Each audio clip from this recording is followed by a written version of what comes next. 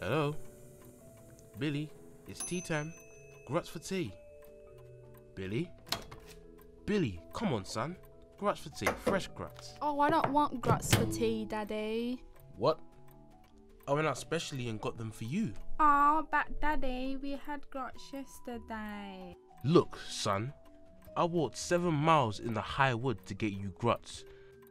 That's 14 miles in all, counting the journey back, and you don't want gruts? I fried them for you.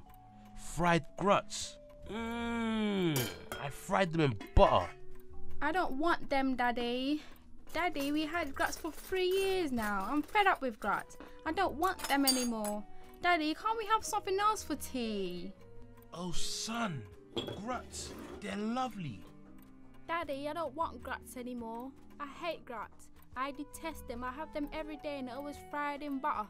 Every day, fried gruts. Billy, come for tea, fried gruts. I walked 14 miles, 7 miles to the high wood and back, 3 years of gruts. Son, let's not waste these gruts. Tomorrow I'll go up to the high wood and get something else. Look, Daddy, we've been saying this for 3 years now.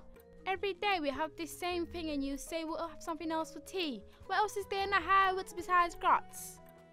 Well, there's leaves, bark, grass, and leaves.